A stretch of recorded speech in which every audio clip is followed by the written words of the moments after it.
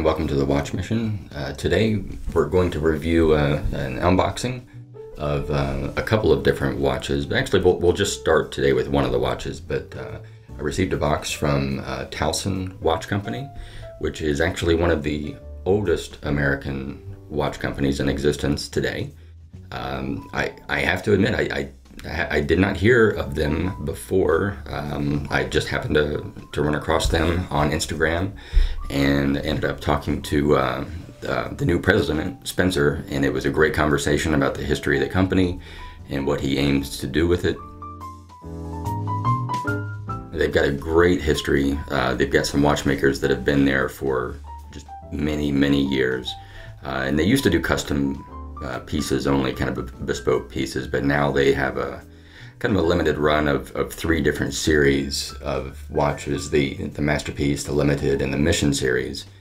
And they only limit each one of these to in between 50 and 100 pieces, which is really nice. So that way, you know, they're not kind of flooding the market with the same thing that's out there all the time.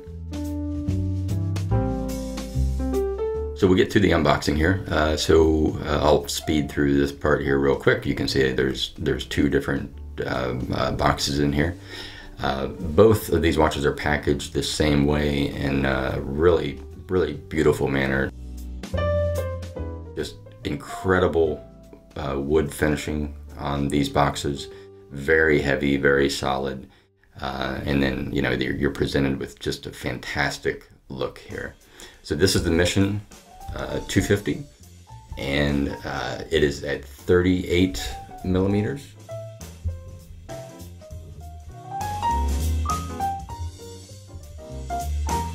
It's a mechanical chronograph, and it's got sapphire on both the front crystal and the see-through crystal on the back. Water resistant up to 50 meters. It is kind of a nautical inspired watch, kind of from the sailing era. I took this watch with me up to Boston for the head of the Charles Regatta, and it just fit in so perfectly up there, being around all the Ivy League schools. I mean, if you have a son or daughter, or someone graduating from the East Coast, this is just such an East Coast watch. I don't know how else to explain it. It just kind of fits in, as certainly if you're in the Ivy League universities there. So this watch on wrist, it is just fantastic. And what really surprised me the most about it was the dial.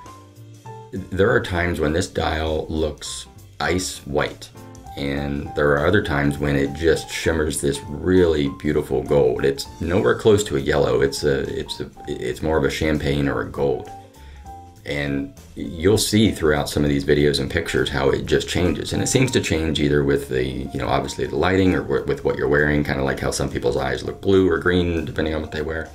This just happens to change as you go. So just a little more information on the movement. It is a 25 jewel automatic chronograph. As I said, it's Valjoule 7750. It's adjusted to 5 positions, 46-hour power reserve. These watches come with 2 straps, so a brown leather strap like you see on this one, as well as a black strap. And the movement is a Valjoule, ETA Valjoule 7750 that's been kind of customized and decorated by the watchmakers here, and it's just beautiful to look at. I mean, everyone I show this watch to is just kind of stunned by the look of it here. So at under $2,000 for this kind of a movement and this kind of exclusivity, being under 100 pieces, this one here is number 52, I believe. It's nice to have something that is so unique, so well built, has a history, and just like I've said on my other videos, the way that you can kind of tell a story about where this watch came from. It's American made. It's got a history behind it that you kind of want to be a part of, right? You kind of want to link into a company like this and help support them because of the quality that they make, and you just want to make sure that they stick around. So as you can see, the polish, the finish on these watches. They're phenomenal. It's got kind of a coin bezel to it as well, which I really loved. The custom decoration that the watchmakers put on this it's just phenomenal. And that on the dial, how it has, you know, the logo, which actually looks like a crest, is kind of what I was saying earlier about kind of the fitting in with the East Coast Ivy League stuff. It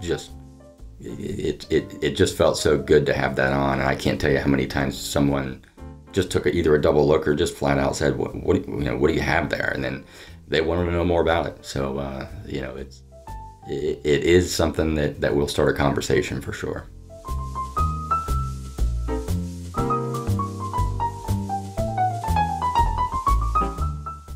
And just going through the dials here, the top dial is your minute counter on the chronograph. The bottom is going to be your hours, and then the number 10 there on the left is going to be your seconds.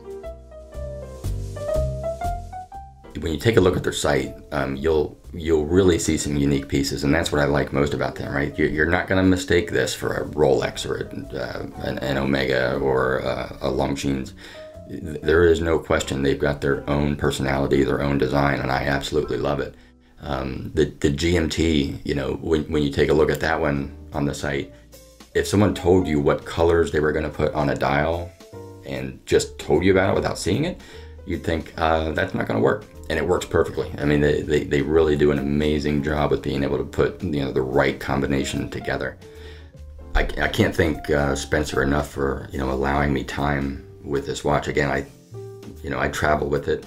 I, you know, wore it while I'm a photographer, so I was, you know, shooting pictures at the Regatta. So I had this on for 3 days straight.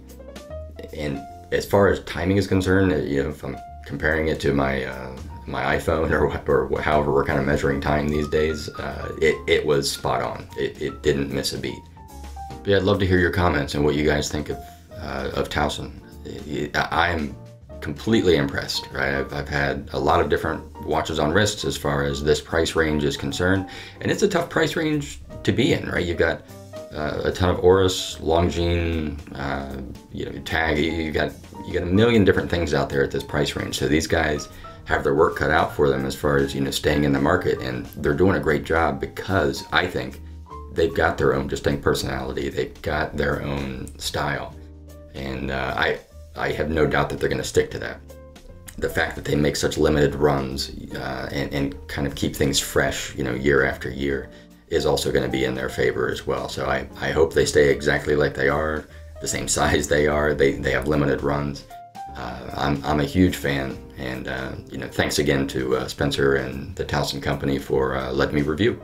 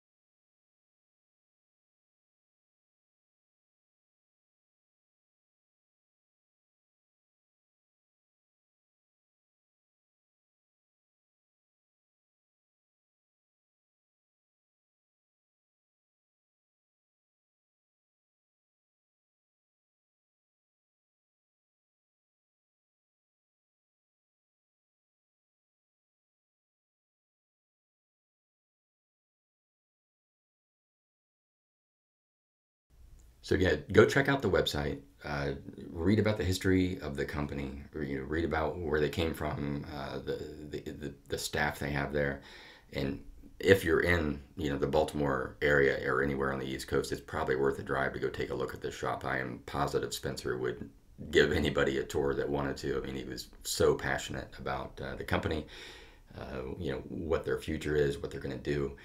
And, you know, stay tuned for the next video because I'll be reviewing the Pride 2 as well.